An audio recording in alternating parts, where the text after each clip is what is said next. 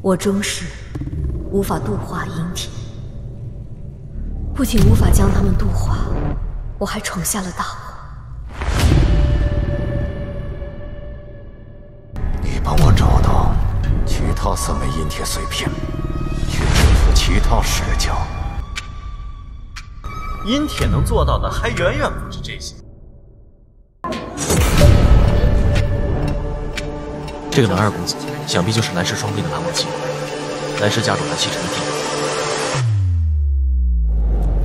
蓝湛，虽然各种原因尚未分明，但是可以初步推断。阿宁他自小体弱，不置可否让他学我一同前往。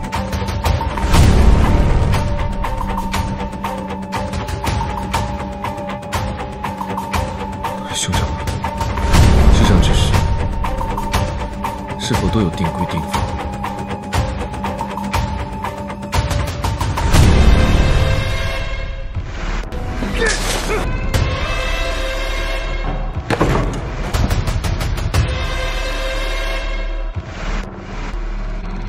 藏身于剑中，多半是个间谍。